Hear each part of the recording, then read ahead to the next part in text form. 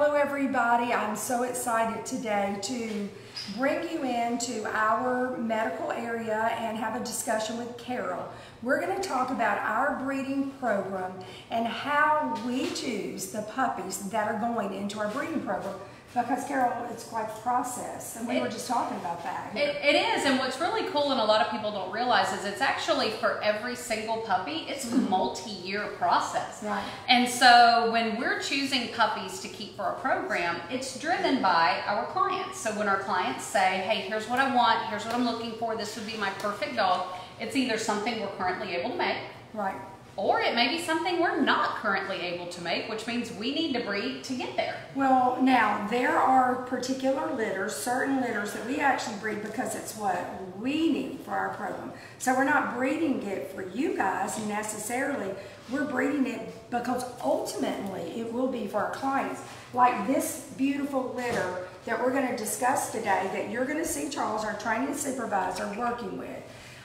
Can you introduce these beautiful puppies to our clients and let them, we're going to tell them what's going on here. So this is two of our Viola boys. It's Viola Green and Viola Orange. And basically the Viola litter was bred because for our program we need truly big larges with wonderful loose wavy coats that are allergy friendly, as low shedding as possible. And we need some rare and unique colors. We have a call for party, we have a call for chocolate, we have a call for Merle. So this litter was bred specifically with, so these are the two boys we're talking about. This is the parents. So this is Viola, and Viola was born here. She is from one of our poodles named Jenny. And our golden retriever, Davide, are her parents. So we know her history, we know her genetics. And Rembrandt. Rembrandt is our beautiful Merle poodle. So combining those genetics, we're going to get that wonderful coat that we need. We know that historically with Viola, we know we're going to get that size that we need, and we have the potential of all the really cool colors that everyone is looking for. So we did get it, so pull the litter. So we did, and so, well, the litter group, I have these two boys, but we got out of the litter quite a few puppies. We also kept two girls that we're going to be watching. And a couple of puppies were made available, but only after we got the litter, we saw what was there. But these two boys we're trying to actively choose between because we don't need two boys for the program. We only need one. And that's what we want to share with y'all today. A lot of times you'll ask the question, well, how did this adult or bigger 16, 20-week-old dog end up on your website? And is it trained? And what's been going on with it? Well, we're going to kind of give you some behind the scenes. So what's been going on? We knew we bred the litter. We actually have a document up that says do not offer. So if you actually got a puppy in this litter, it was because we narrowed it down to what we were looking for, and we knew, okay, we already have this, so we can offer this particular one or two puppies. The other puppies we kept. We did DNA genetics on them, and we enrolled them immediately when they were able to go to Doodle Prep School. On into Doodle Prep School with Charles, so take a look at them. You can see right now these boys are being trained with Charles. He's been working with them. They've been here, Charles, for many weeks with you. 5 weeks. 5 weeks. How are they doing? Doing great. Well, and to enter our breeding program, there's so many boxes that they have to check. It's not just about the look and what the clients are looking for. It's also about producing a healthy dog, appropriate temperament. We have a goal and a mission. We want dogs that are great companions, potential to be service dogs. And so part of that evaluation is how trainable are these puppies? If these boys had entered prep school, no matter what their health screening said, and were not trainable, were unruly, were difficult to work with, overly mouthy, we would have eliminated them from the program. Because temperament rules here, and that's important. So now we pretty much realize we love both of the boys. I mean, take a look at them. Charles, hold each one of them up. I'll hold one. Hold them and let them see the puppies, how absolutely fabulous they are. So the puppies are phenomenal. There's not a thing that I don't love about either one. They're both, look at the Merle, look at the chocolate coloration. Now, of course, this sweet boy is absolutely beautiful with this coloration, and it's kind of more rare than I've seen in a long time. Absolutely. But this is also rare, and look at the eyes. So ideally, in a perfect world, we would have gotten a chocolate Merle party. Yeah. We didn't. No. We got a solid chocolate Merle, and then a Merle party. So that means that we won't keep both boys, but we don't know which boy we're going to keep until their DNA, test, their genetic tests come back. And we're going to go over that with y'all, because if you were picking today, half of you would want one and half would want the other. Just know that in this litter, there will be available puppies, but they're going to be older, but they will come with prep school, because we're not just going to let them sit around and turn into little hoodlums. We got to train them. They've got to come underneath our dual prep school program, and Charles says that they're doing an incredible job. Well, I mean, look, these are 4-month-old puppies, and look at how great they're sitting here, behaving, being handled and cuddled. Yeah, they're very outgoing, very confident.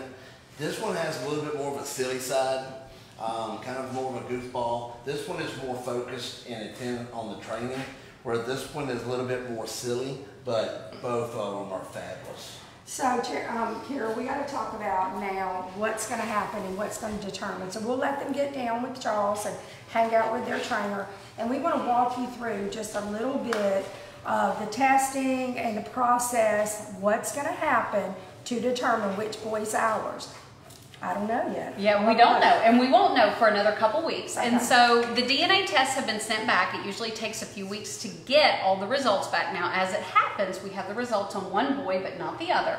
But the other thing that's got to happen is they've got to have their health screenings for hips, eyes, elbows, and heart. We check all of those things out, and so they'll go at 17 weeks. They're 15 weeks old now. So in 2 weeks, they'll go to the vet to get their health screenings, and both of them should pass with flying colors. We know the genetic history. These dogs are great, but we're very particular. We're only going to take the top tier of those health screenings to make sure that we're breeding for the best possible genetic outcome. And if we only want one, or for our program, we're going to take the one that's just has the highest score. They might be both in the good to excellent range. We're going to take one. If one's almost just a little higher, we're not going to look at color at that point. We're going to look at their test scores and how they come back. But we don't just look at that. We also look at some other markers that we want to talk to you about. So ideally, like I said, we would have had a boy that was chocolate Merle party. If we could have put in our order to the mom, and she delivered exactly what we wanted.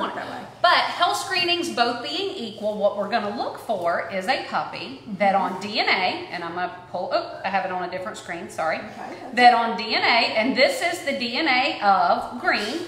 This is the chocolate Merle's DNA. So what we can see is this is where we talk about chocolate. Now, we already knew that this is what we were going to get, these two lowercase v's, because the two lowercase v's mean he's chocolate.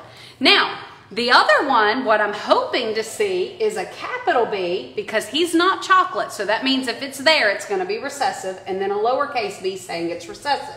For this guy, what I wanted to see was, right here is where it talks about party. The two capital S's means he doesn't carry for party. He doesn't have any of that in his history. He's not going to be able to produce a party puppy. Ideally, I would have seen this capital S and then a lowercase s and a P. Now, on the other puppy, when his DNA comes back, it's going to have two lowercase SPs. Because we know he's party. Because we can see that he's party. Now, this could be two capital B's or a capital B and a lowercase b. Now, all things equal, if his come back and it shows party, which we know, but both capital B's, that means we literally are going to have to pick, do we want the chocolate or do we want party?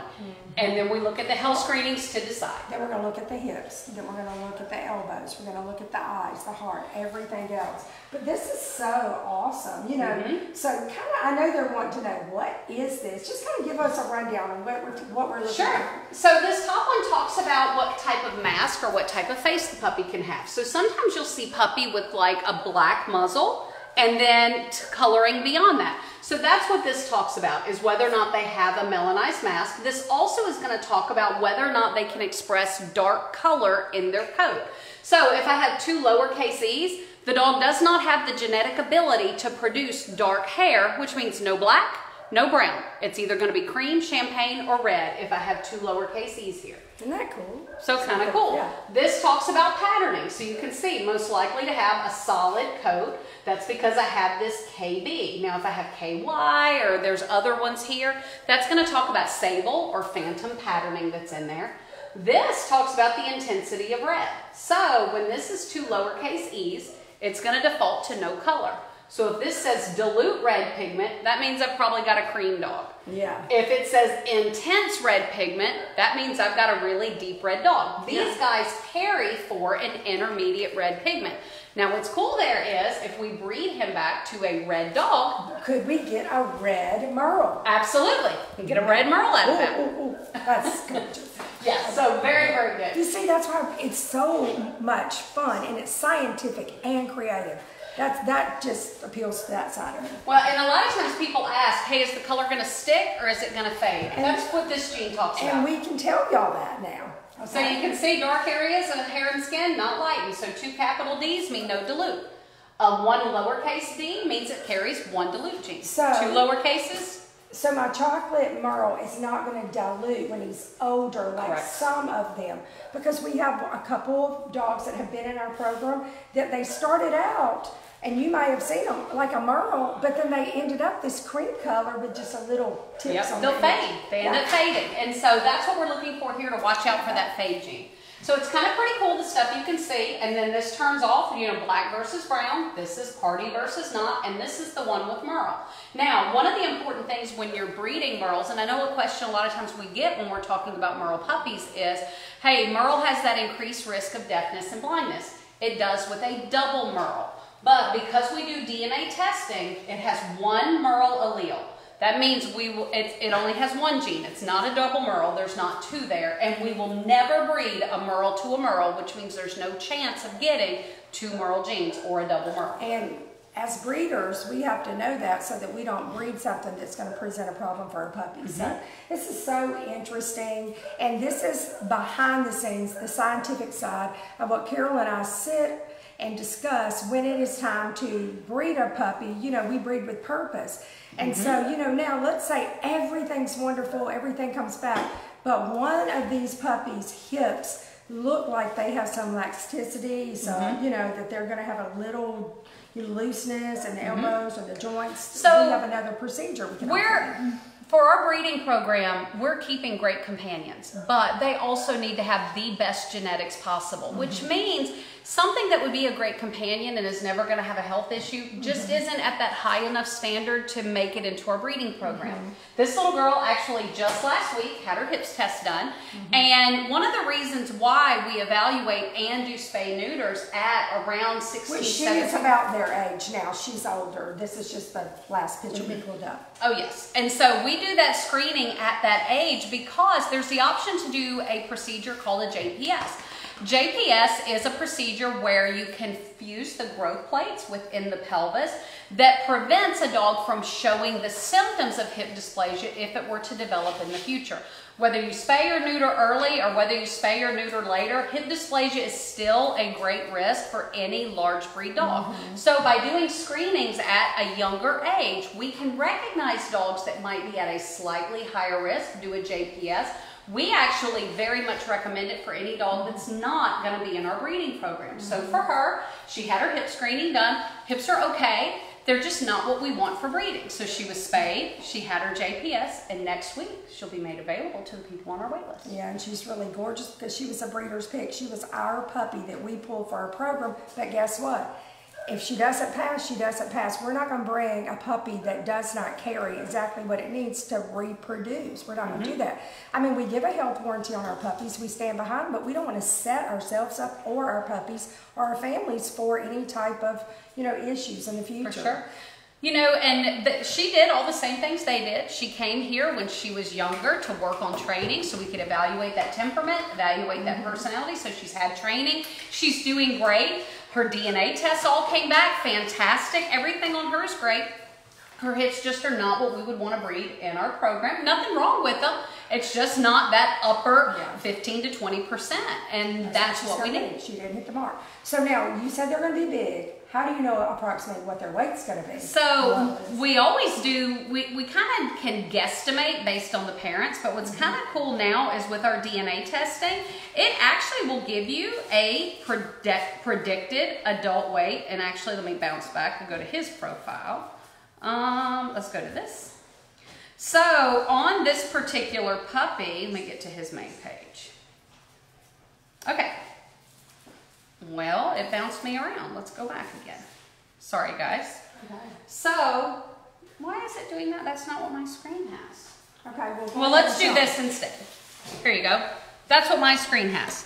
So on here we can see it's got a predicted adult weight based on his genetics of 73 pounds. So what they're doing here is when we look at this traits key and we scroll all the way down, it's going to give you these size traits where it's going to say body size larger. Body size larger. There's all of these different genetic markers that they're looking at for growth. Well, he is larger on all of them. So 73 pounds is his predicted adult weight. Big. Big, big boy. All right, so guys, I know this has been a lot to take in today, and we are going to wind it up, but I want you to take one last look at these available puppies, these gorgeous, these puppies. One of them of it. That was his DNA. That was his DNA.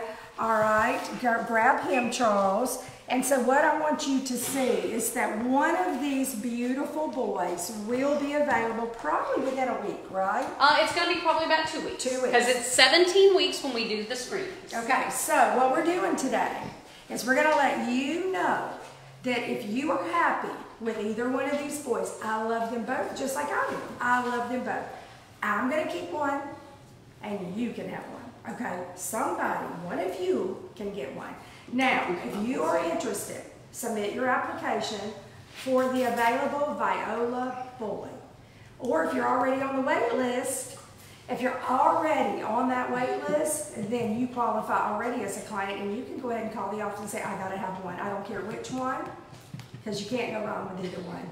I'm fine with whichever one I get, and you can have the other one, all right? So, guys, this was great. We have another topic that we're going to discuss later this week about hermaphrodite puppies. And it's really interesting, and I want y'all to follow that because it's something that everybody wants to learn about and know about, and we're going to educate y'all on that. So you guys have a great day. Give the office a call at 251-960-1311. We're at teddybeargoldendoodles.com. These are large F1B teddy bear English golden doodles. One of them could be yours. Have a great day, guys. Bye.